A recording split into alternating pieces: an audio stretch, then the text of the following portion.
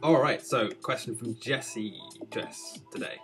And she says, the past year and a half I've been trying to become lucid and I've made some progress. I'm curious as to what it feels like when I'm making progress. You know, how do I know that I'm making progress and I've had a lucid dream? I feel like I've been remembering my dreams more, writing them down. I had a moment when I realised I was dreaming and did the finger to palm trick, the reality check, and then she tried to jump really high and then she woke up. So she says, when I become fully lucid, will I be able to tell? Will I know that it's happening, in other words? And what is something basic I should try when I become lucid? And then, am I on the right path to becoming lucid? Any tips? So, when you become lucid, when you actually have your first lucid dream, the chances are it will be a very short experience. It will probably be about 30 seconds, if that. Okay, you're going to be very excited, it's going to be emotionally charged, and you're going to wake yourself up. Most of the time, 99% of the time, that's what's happening, okay? You're so excited about this new experience, and because you're already in that fragile state between awake and dreaming, your mind is very easily tipped normally to the awake side, right? Because your mind is actually aware and awake, it's very easy to wake yourself up, okay? Because you're already partly awake. I hope this makes sense. So yeah, the chances are when you first have your lucid dream, it will be so short that you probably won't realise it's a lucid dream until after you've woken up, sort of thing. You'll remember it almost as if it's instantly just happened, okay? Because it has. It's literally been a few seconds ago, right? You were in the lucid dream very briefly, then you wake up. So obviously it's going to feel like it's just happened and you've just woken up. So that's not necessarily a bad thing, and it does kind of mean you're on the right track because you've had that awareness, you've become lucid, right?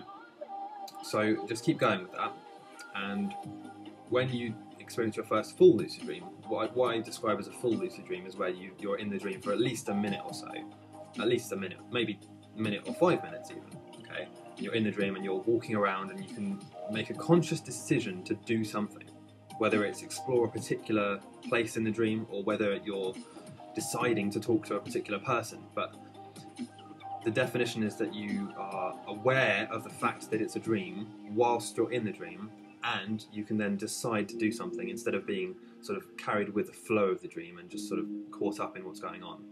Because when that happens, you're not really in control, you're just sort of experiencing it and seeing yourself do something, right?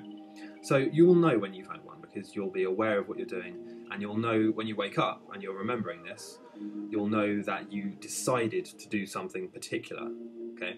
So it might be a good idea if you're worried about sort of telling where you are and judging your progress. Pick a specific thing to do. So whether it's, you know, fly or explore a particular place, talk to a particular person, or even just do something physical like jump or do a press up or something like that. Something that you can measure and that you know when you've done it, right?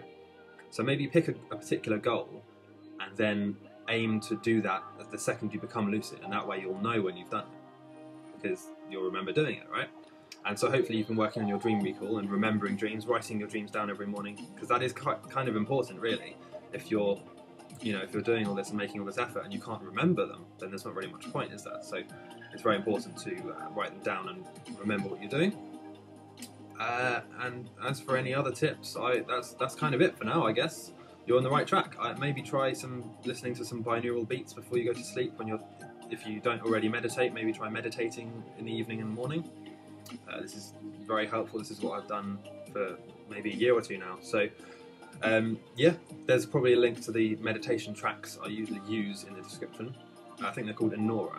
Yeah, Enora binaural beats. I would highly recommend those. So yeah, I hope that's answered your question. If you have any questions, please send them in. If you're new, please subscribe, because then you'll get the new updates, right? And I'll see you in the next video.